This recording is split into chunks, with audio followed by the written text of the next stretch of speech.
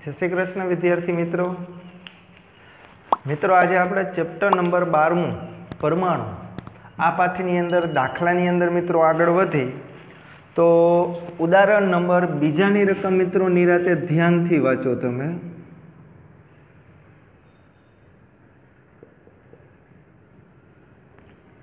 रकमनी अंदर शुं कहे मित्रों निराते जोवो तो कि आ पाठनी अंदर मित्रों आपणे गाइगर मास्टरनो प्रयोग भणेला हता। तो आ गाइगर मास्टरना प्रयोगनी अंदर આપણે 7.7 mega electron volt 7.7 mega electron volt जेटलो कोई एक आल्फा कण है ई न्यूक्लियस तरफ गति करे। હવે મિત્રો તમને બધાને ખ્યાલ है ન્યુક્લિયસ એ ધનભારિત है, આલ્ફા કણ એ ધનભારિત है। तो આપણે આવું થિયરીની અંદર ભણ્યા હતા, યાદ કરો। જો મિત્રો આ ધનભારિત હોય, आ न्यूक्लियस है, अँ एक आल्फा कण है, आई धनभारित है। आ आल्फा कण जी है ने मित्रों ये 7.7 मेगा इलेक्ट्रॉन वोल्ट की झड़प थी न्यूक्लियस तरफ मित्रों गति करे। मित्रों तमने ख्याल है आई धनभारित एटले बे वच्चे शुं थतुं हशे मित्रों अपाकर्षण। तो प्रश्न एवो पूछ्यो है आ आल्फा कण गति करीने अहीं आवे त्यारे जे बिंदुए आल्फा कण स्थिर थाय ई जे अंतर मळशे ने एने तमे नाम आपता था थियरी में नजीकतम अंतर, अने इंग्लिश में तमे एम कहता था डिस्टन्स ऑफ क्लोज एप्रोच। तो ये तमारे अंतर मित्रों मेळववानुं। ओके मित्रों आ रीते आकृति आपणे बनावी। धारो के अहींया एक आपणी पासे आल्फा कण है, आ आल्फा कण अहींया न्यूक्लियस तरफ मित्रों गति करे। न्यूक्लियस केवुं होय छे मित्रों धनभारित। आज आल्फा कण शरूआत में गति करे आल्फा कण त्यारे एनी मित्रों प्रारंभिक झड़प आपी दीधी है इनिशियल झड़प 7.7 मेगा इलेक्ट्रॉन वोल्ट आटली आपणे झड़प आपी है। मित्रों गति ऊर्जा मैक्सिमम होय ने गति ऊर्जा आटली है 7.7 मेगा इलेक्ट्रॉन वोल्ट।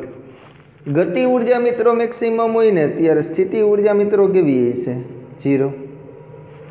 खास समझो आवुं शुं काम।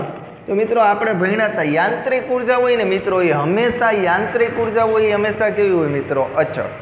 गति ऊर्जा वधारो थतो होय तो स्थिति ऊर्जा में शुं थतो होय छे घटाडो। हवे आ आल्फा कण न्यूक्लियस तरफ गति करे मित्रों।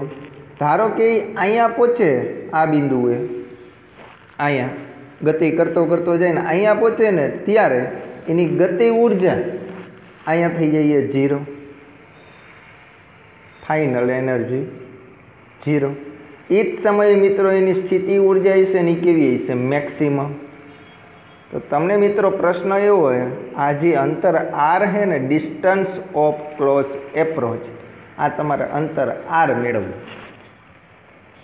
टपा पड़े अहींथी आ बे वच्चेनुं नजीकतम अंतर न्यूक्लियसनी नजीकतम अंतर शोधो। तमारे मित्रों आ अंतर आर मेळववुं।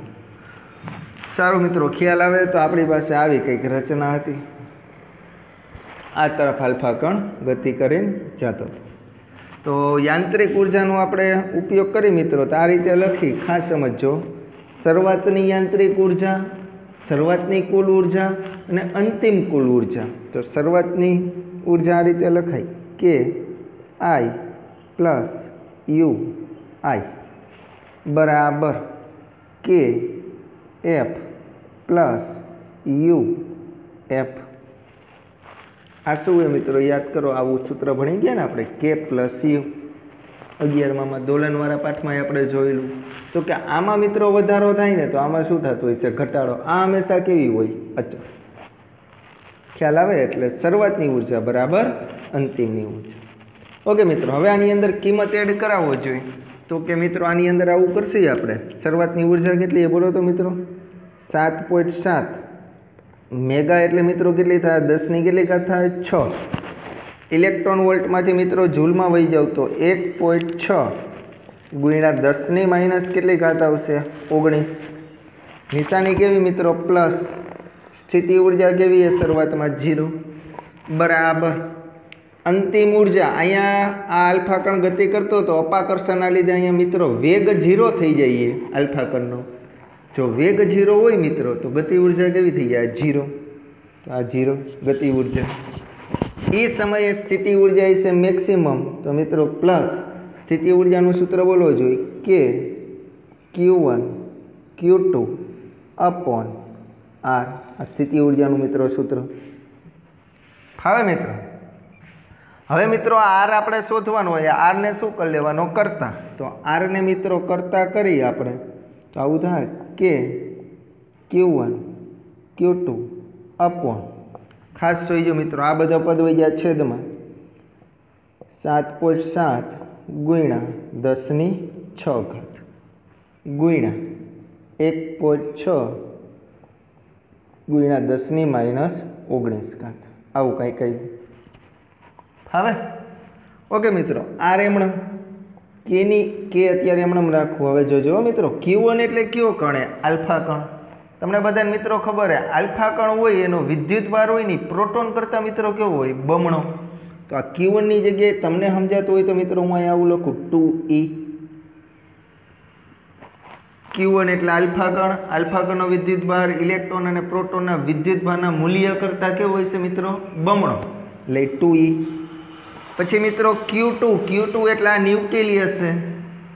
ન્યુક્લિયસનો વિદ્યુતભાર કેટલો હોય છે મિત્રો? આટલો હોય, ZE જેટલો. ZE શું દર્શાવે મિત્રો? પરમાણુ ક્રમાંક. જુદી જુદી ધાતુના પરમાણુ ક્રમાંક મિત્રો જુદા જુદા હોય. આપણે ગાઈગર માસ્ટરનો પ્રયોગ એ સોનાના વરખ ઉપર મિત્રો કરેલો હોય. તો સોનાના વરખનો એટલે કે સોનાનો પરમાણુ ક્રમાંક મિત્રો કેટલો હોય? 79. એટલે આપણે અહીંયા Z બરાબર કેટલા લઈશી? 79. તો અત્યારે હું આ રીતે લખું મિત્રો, Q2 બરાબર ZE. આ છેદ હતું એમણે મિત્રો 7.7 ગુણ્યા 10 કેટલી ઘાત મિત્રો? 6. 1.6 ગુણ્યા 10⁻- કેટલી ઘાત મિત્રો? 19. હવે મિત્રો બધાની કિંમત એપ્લાઇડ કરી દીધી. કેની કિંમત તમને ખ્યાલ હે મિત્રો? 9 ગુણ્યા 10⁹ જોતા રહેજો. પછી મિત્રો આ 2 એમણે એનું મૂલ્ય તમને ખ્યાલ હે મિત્રો 1.6 ગુણ્યા 10⁻19. ફાવે?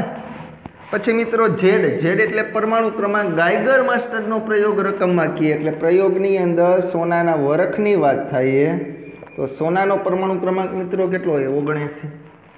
અને E એટલે મિત્રો શું આવશે? 1.6 ગુણ્યા 10⁻19. છેદમાં મિત્રો આ જે લબાચો હતો એ બધો છેદમાં રહેશે. 7.7 મેગા એટલે મિત્રો શું હતું? 10⁻6. અને ઇલેક્ટ્રોન વોલ્ટમાંથી મિત્રો આપણે કેમાં વહી ગયા હતા? જૂલમાં. આવું કંઈક. ઓકે મિત્રો, હવે જોવો જોઈએ. આ તો એકવાર કેન્સલ થઈ જાય ઉપર. હવે આનું તમે મિત્રો સાદુરૂપ આપશો એટલે આવો કંઈક આન્સર આવશે 295.46. 295.46 ગુણ્યા 10⁻16. અને મિત્રો પાછળ એકમ શું આવશે? મીટર. અહીંયા મિત્રો દાખલો તમે પૂરો કરી દો તો હાલે, પણ આપણે આ રીતે હજી લખવું હોય તો લખી શકીએ. જુઓ તો મિત્રો આ રીતે લખાય 295.46 અને આમ લખું તો 29.5. મિત્રો અહીંયા ઘાત કેટલી થઈ જાય? 10⁻15. પાછળ એકમ શું આવશે મિત્રો? મીટર. હવે મિત્રો સાર્થક અંકોને ધ્યાનમાં લઈ તો આને આમાંય લખાય ને મિત્રો 30 ગુણ્યા 10⁻15. પાછળ મિત્રો એકમ શું આવશે? મીટર. મિત્રો યાદ કરો તો 10⁻15 એટલે ફર્મી થતું. તો યાદ કરો શું થાય? ફર્મી. તો આને આમાંય લખાય મિત્રો R બરાબર 30 ફર્મી. આમ લખવું હોય તો એ લખાય. ફર્મીને આપણે ફેમ્ટોય કહેતા હતા, યાદ આવે? 30 ફર્મી. આપણે નજીકતમ અંતર મેળવતું મિત્રો એ આટલું મળશે 30 ગુણ્યા 10⁻15 મીટર અથવા 30 ફર્મી. ઓકે મિત્રો, ફાવે? ઉદાહરણ નંબર 3. રકમ મિત્રો ખાસ ધ્યાનથી જુઓ. ઉદાહરણ નંબર 3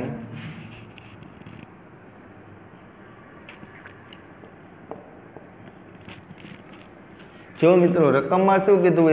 કોઈ એક પ્રાયોગિક રીતે આપણે એવું જણાવ્યું કે હાઇડ્રોજન પરમાણુને પ્રોટોન અને ઇલેક્ટ્રોનથી છૂટા પાડવા. આના માટે એને 13.6 ઇલેક્ટ્રોન વોલ્ટ ઉર્જાની જરૂર પડે.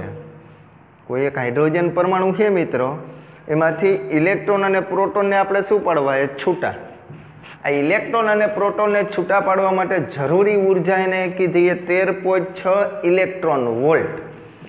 તો હાઇડ્રોજન પરમાણુમાં આ ઇલેક્ટ્રોનની કક્ષીય ઝડપ શોધો અને તેની ત્રિજ્યા શોધવાની. આપણે એની ઝડપ શોધવાની છે અને બીજી શું મેળવવાની છે? ત્રિજ્યા. તો એક કામ કરીએ મિત્રો, ઉર્જા આપીએ છૂટા પાડવા માટેની ઇલેક્ટ્રોનની ઉર્જા. ઇલેક્ટ્રોનની ઉર્જા E બરાબર કેટલી આપી રકમમાં મિત્રો? -13.6 ઇલેક્ટ્રોન વોલ્ટ. આટલી ઉર્જા છે. હવે આપણે મિત્રો મેળવવાનું શું છે? તો કે ઝડપ મેળવીએ અને બીજું શું મેળવવું? એ ત્રિજ્યા. એક કામ કરી મિત્રો, પહેલા કક્ષીય ત્રિજ્યા મેળવી લઈએ. તો એ કઈ રીતે મિત્રો મળશે?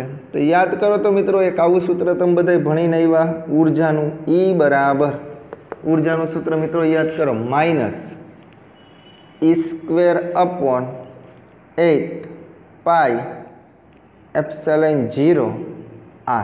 એક આવું સૂત્ર બધાએ જોયેલું મિત્રો, યાદ આવે? મિત્રો તમને બધાને ખબર હે 1/4πε0 એટલે કે થતું હતું કુલમનું, આપણે ચેપ્ટર પહેલું. તો મિત્રો અહીંયા 1/4πε0, તો એનો મતલબ એવો થયો ને મિત્રો, આવું લખાય E બરાબર જોજો -ke² અપોન મિત્રો અહીંયા 2r આવશે, 2r, કેમ કે 1/4π 4 વહી ગયા એટલે હજી અહીંયા 8, એટલે અહીંયા શું આવશે મિત્રો? 2r. મિત્રો આમાંથી r ને કરો કરતા, તો r બરાબર -ke² અપોન 2e આવું કંઈક આવશે. જુઓ મિત્રો,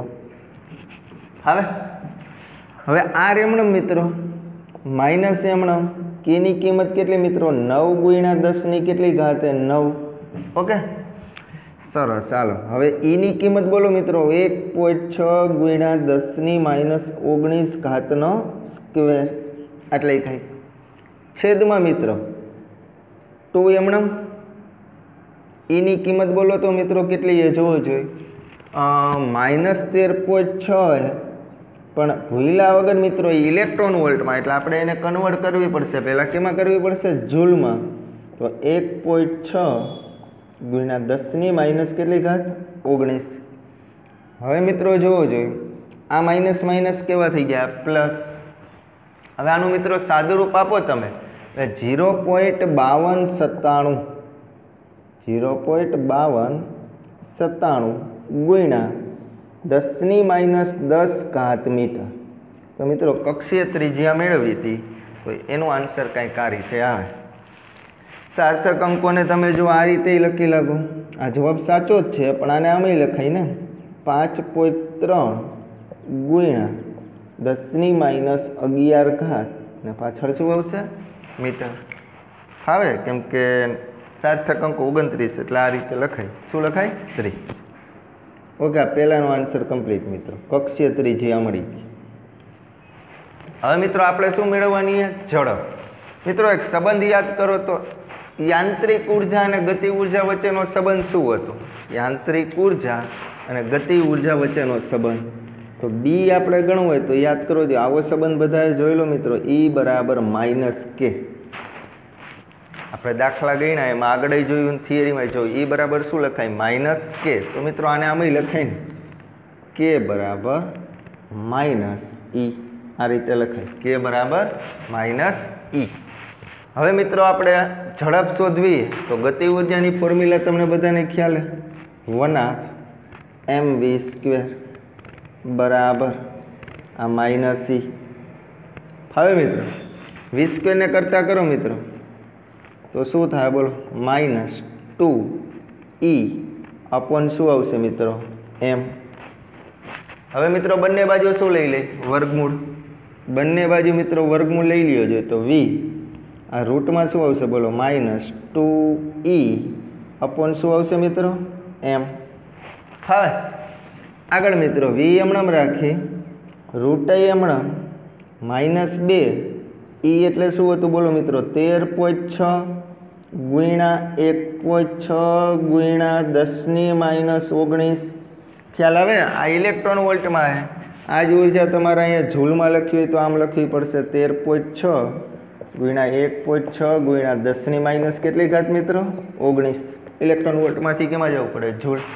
હવે અહીંયા મિત્રો ઇલેક્ટ્રોનની વાત થતી હોય તો દળ કેનું લેવાનું આવશે? ઇલેક્ટ્રોન. 9.1 ગુણ્યા 10⁻- કેટલી ઘાત? 31. હવે આનું રૂટ કાઢીને સાદું રૂપ આપશો એટલે જવાબ આવશે 2.18. 2.18 ગુણ્યા 10⁶ મીટર પ્રતિ સેકન્ડ. જો મિત્રો ઝડપ મેળવવાની હતી, કક્ષીય ત્રિજ્યા મેળવવાની હતી. આ બે આ રીતે મળી જશે, જોઈ લઈએ. હવે જો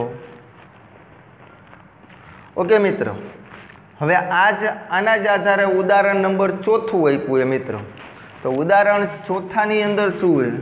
ઉદાહરણ નંબર 4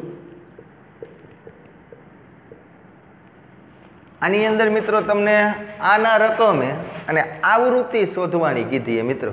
શું મેળવવાની કીધી છે? આવૃત્તિ. ઉદાહરણ 4માં આ ઉદાહરણ 3 હતું.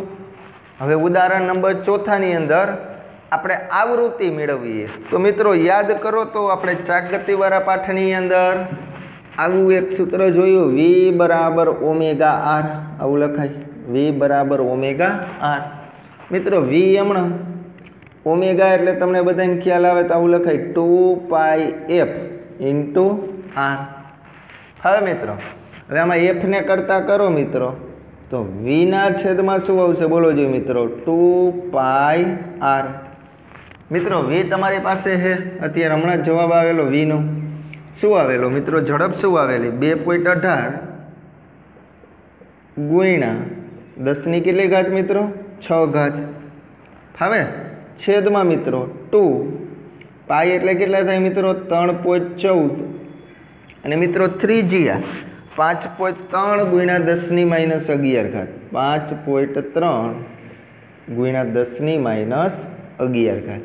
હવે મિત્રો આનું સાદું રૂપ આપો. આ જે આવ્યું એનું સાદું રૂપ આપો એટલે જવાબ આવશે 0.66.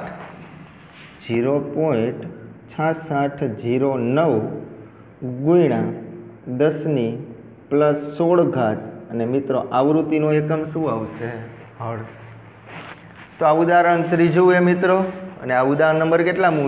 4. હજી આ 4ની અંદર એડ કરીને મિત્રો તમને પ્રશ્ન પૂછે આવર્તકાળ શોધો, આવડી જાય?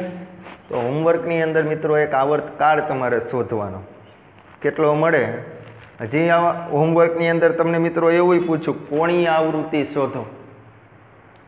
કોણીય આવૃત્તિ. તો મિત્રો આ દાખલો 3 અને 4 કરો, પછી હોમવર્કની અંદર આપણે જે ઇલેક્ટ્રોન આપ્યો હોય એની કોણીય આવૃત્તિ મેળવજો અને બીજું શું મેળવજો? એનો આવર્તકાળ. ઓકે મિત્રો.